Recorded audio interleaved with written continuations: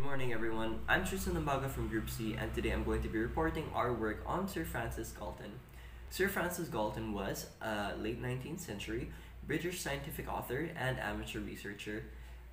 He had created a theory called inherited intelligence.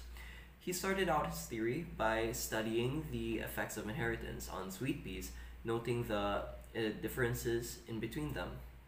He then moved on to discuss how to classify people according to their natural gifts and deviation from the average. In order to, in order to determine a person's intellect, Galton would measure their height, their arm span, their weight, breathing capacity, strength of pull, strength of squeeze, swiftness of blow, keenness of sight, memory of form, discrimination of color, and steadiness of hand. His justification for this was that these are evolutionarily advantageous variables, and scoring positively in them would correlate to a strong mental capacity. Another contribution of Galton is the development of statistics.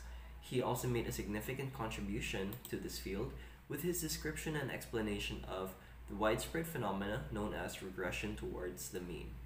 Galton noted that, in general, a variable tends to be closer to the average on subsequent measurements if it is severe on the initial measurement.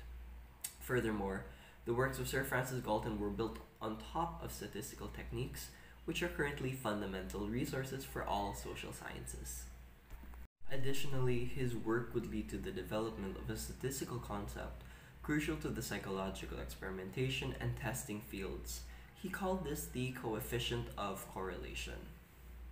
Once again, I'm Tristan Lambaga together with my groupmates Jasmine Julia P. Cuevas, Colleen Ann Disor, Erica Marie Medaglia, and Kessa Jerry Sumile, presenting on the work of Sir Francis Galton.